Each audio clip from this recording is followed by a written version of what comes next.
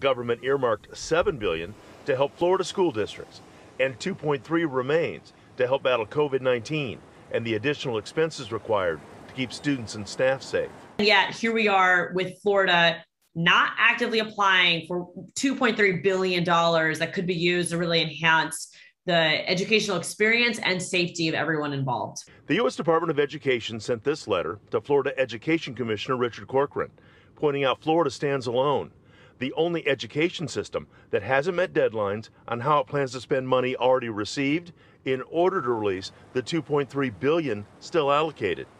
The letter says the delay from the state causes significant concerns because of the unnecessary uncertainty it's creating for local school districts, and that it's hindering their ability to confidently plan for how to use these funds to address the needs of students. Right now, the Department of Education is saying that school districts have not communicated to us that they need any funds, when a lot of school districts are saying, well, either we haven't been asked or we have been providing you with details.